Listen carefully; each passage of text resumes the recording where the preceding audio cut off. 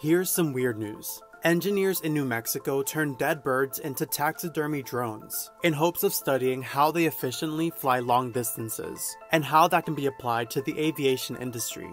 Researchers at Northeastern and Glasgow University trained 15 parrots how to video call each other as part of a project to help improve their lives and fulfill their emotional and social needs. And authorities in Belgium destroyed over 2,000 cans of Miller High Life after they found its slogan, "Champagne of Beers," to be an infringement of the French destination of origin.